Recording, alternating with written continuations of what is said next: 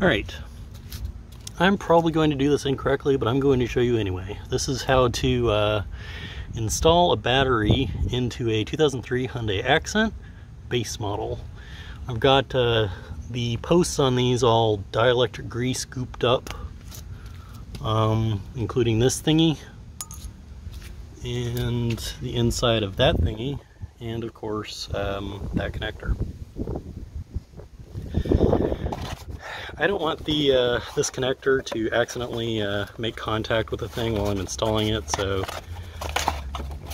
I realize that this isn't enough to keep the electricity from arcing, but it'll just, you know, be a better than nothing. Okay. Alright, now that I've cleaned the old dielectric grease off my hands, alright, I'm going to heft the battery in there so you're not going to be able to see that. Something I should mention is that there's this thing which hooks underneath this thing. Okay, so now that that's in there and you know, it's hooked underneath that part, I'm going to do this post.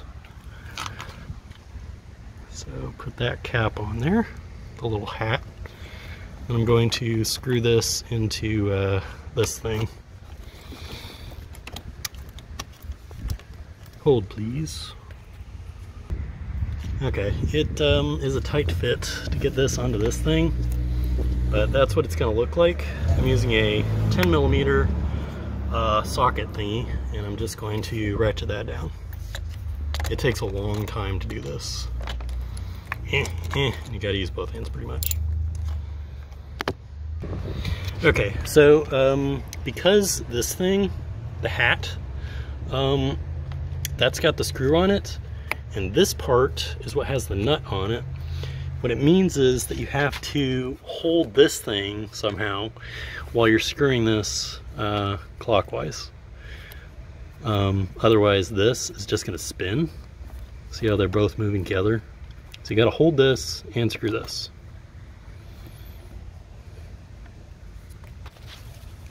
And unfortunately, you're not going to be able to do that with just your fingers. So you've got to use like needle nose pliers to hold it in place.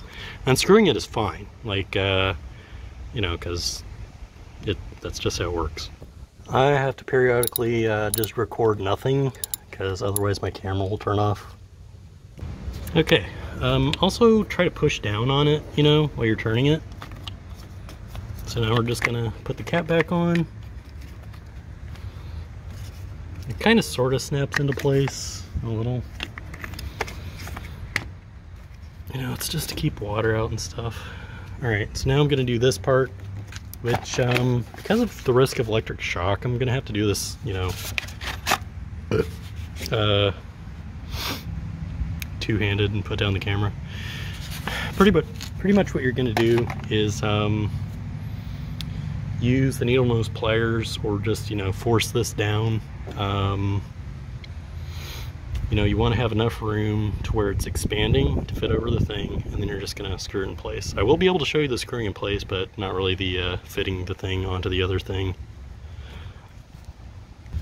Okay, so you're gonna hear a little bit of static, you know, a little bit of electric noise, like, you know, bzz, like when you're connecting it. It's not really loud, it's just like, you know, a little bit of crackling.